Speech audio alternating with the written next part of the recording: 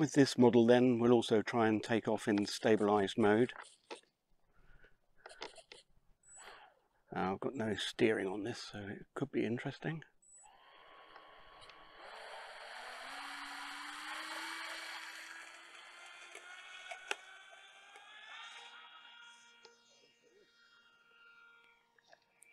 And eventually she got off the ground, full throttle.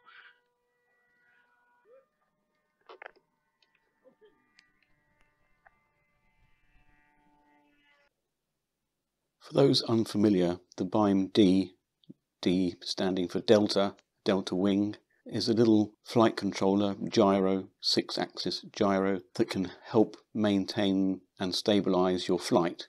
It only has the 3 connections here, the right and left elevon and the throttle. There's no signal on the 4th pin there, and this is our S-bus or PPM input. In this case it's coming from this tiny little Radiolink receiver as S-bus. You can see the thing is even smaller than an SD card, and it does have a sibling, which is the byme-a for conventional aircraft with separate rudder, elevator and aileron control. The little guy then is very straightforward. It comes pre-programmed. There is no way to change any of the parameters like PIDs and all that advanced stuff. It is what it is out of the box.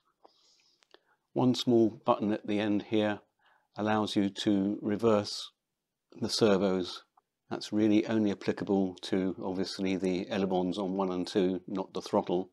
The throttle is reversed by default, which matches most radio setups. Being so simple, you would think it's just plug and play, away you go.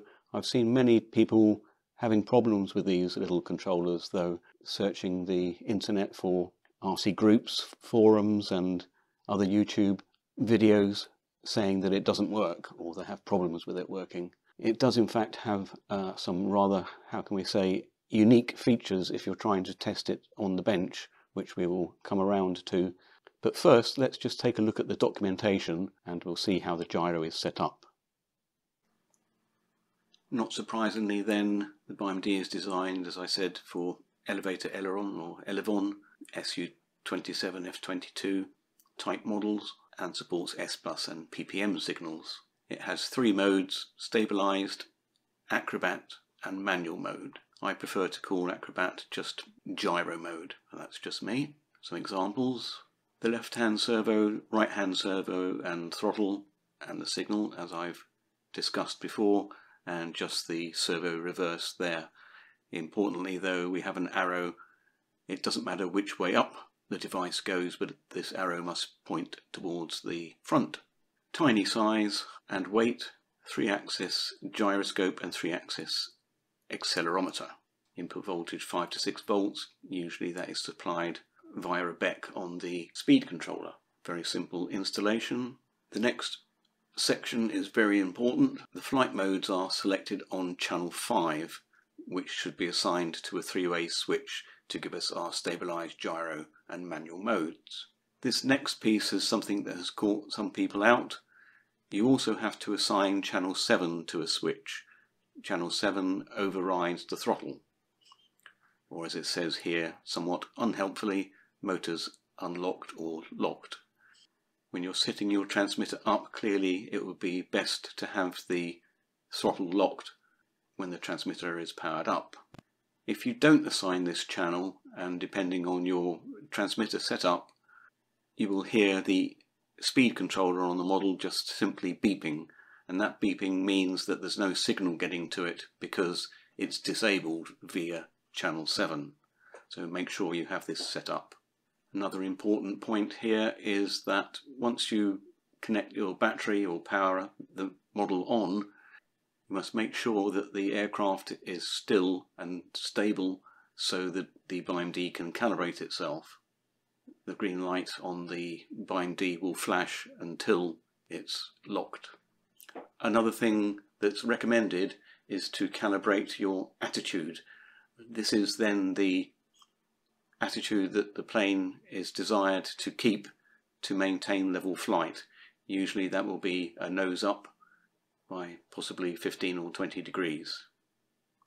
To achieve that on your transmitter, pull both sticks down and to the outside corners.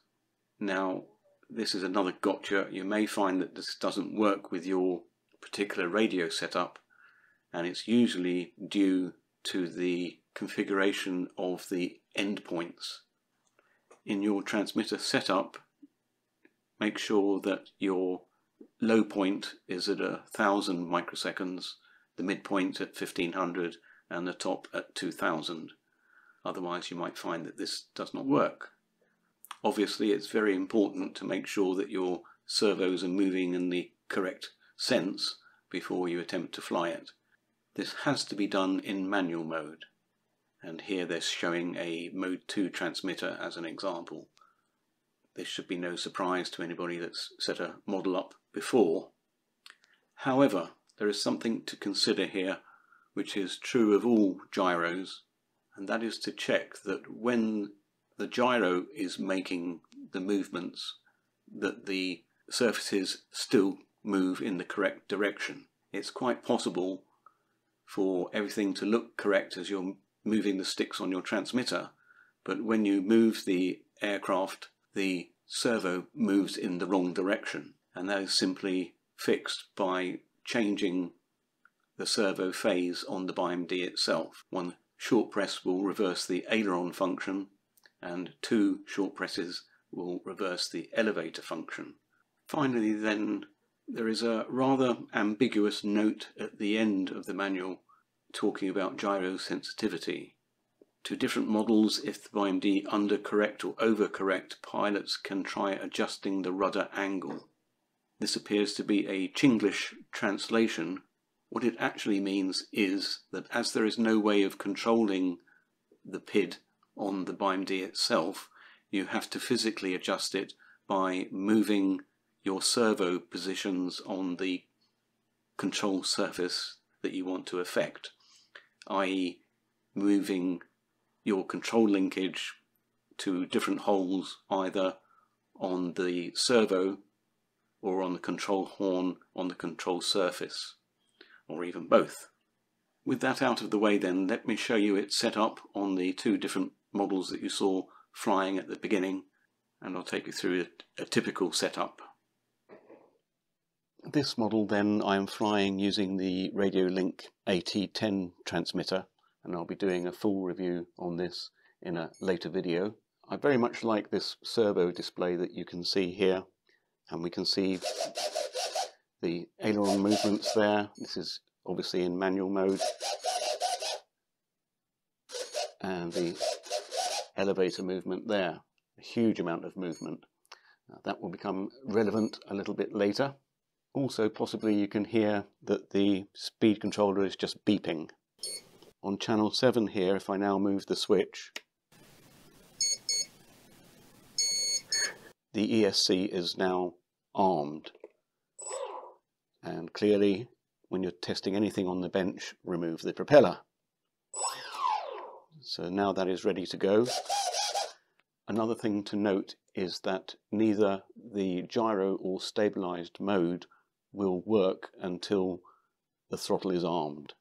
Channel 5 here then is our selector for gyro or manual mode, and that's assigned to the switch here.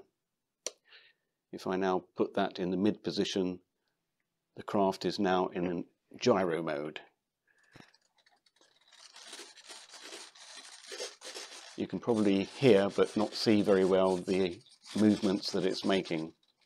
As it's in gyro mode, the corrections are only momentary to correct any buffeting from wind, etc. It's not until we put it into stabilized mode that you'll see the control surfaces move and stay in a fixed position. If I move that now,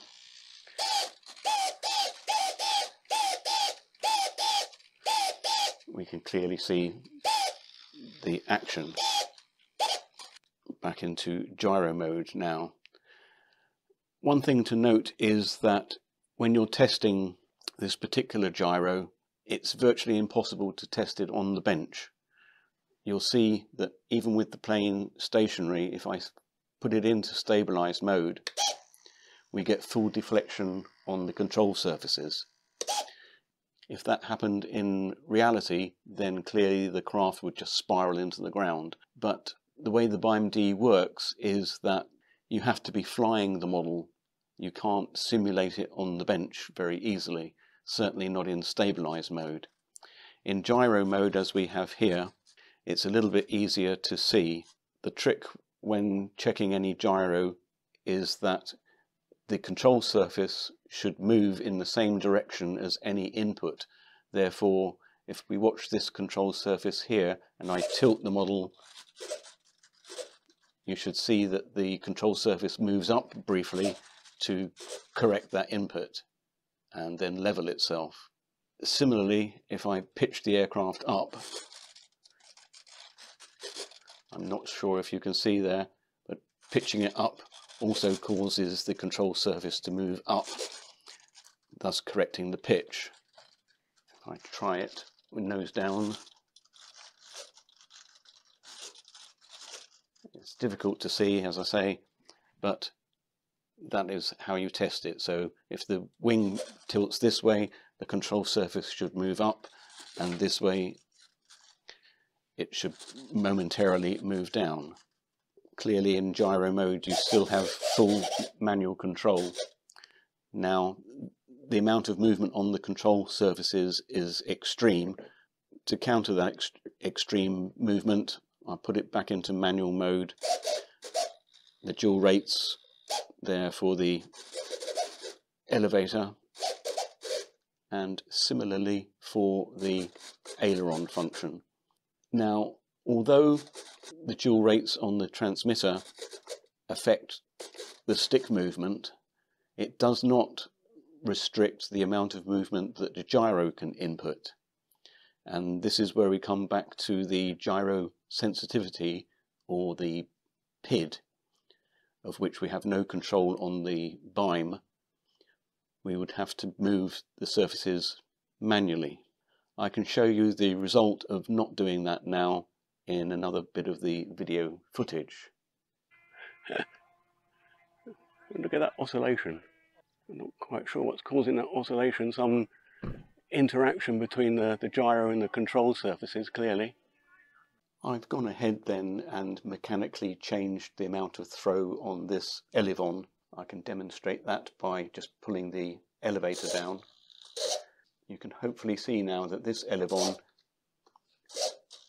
has only approximately half of the movement of the original. I'm hoping that on my next outing that will stop the model from doing that oscillation, although it was quite an interesting dance. Just to show you then, this is the original arrangement with it on the top hole on the servo and the second hole down at the end there. In the new arrangement, I've moved the control horn to the outermost hole and moved the servo connection down to the third hole there, and that is giving us approximately half the amount of throw that we used to have. That will be then the maximum throw that the gyro will be able to input and stop the oscillation. There we have it then, my introduction to the byme-d flight controller. It is fixed function, it is what it is, but I think it performs very well. I flew my bonsai model today in some quite strong winds, and the gyro and stability mode saved me more than once with an unplanned encounter with terra firma, for which I'm very grateful. The strange behaviour in stabilised mode on the bench, I'm afraid you'll just have to live with. There is no control over that. As I showed earlier, if you want to check the movement of the surfaces, do that in the gyro mode. Many thanks for watching.